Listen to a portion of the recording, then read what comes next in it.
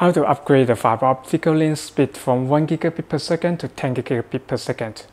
The client uses a fiber optic cable to connect two buildings, and the speed is 1 gigabit per second. He wants to upgrade the speed between these two buildings to 10 gigabit per second.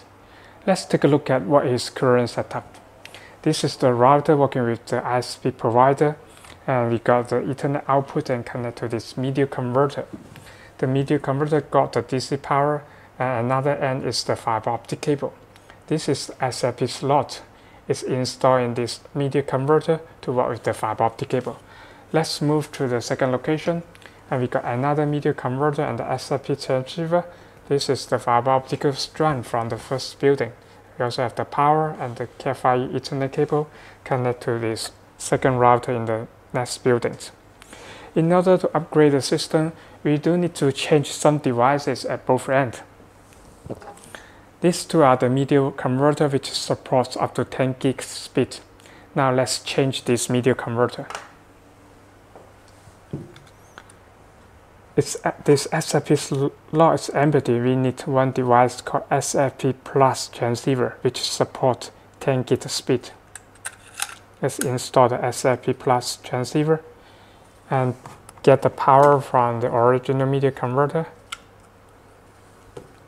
and connect the cable to this 10 gig RJ45 network port.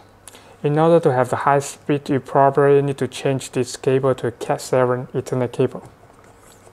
And let's remove the fiber optic cable from the original media converter. Okay, setting is done at the first building. Let's move to the second building.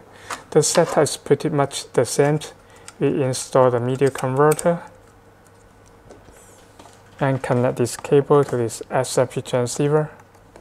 Also get the power from this media converter and swap the cable to connect this network port on this new media converter.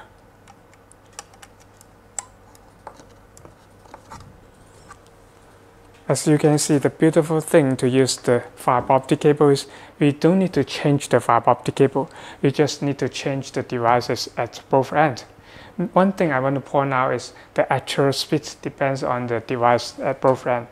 If one of the device doesn't support 10 gigabit per second speed, the final speed will not be the 10 gigabit per second.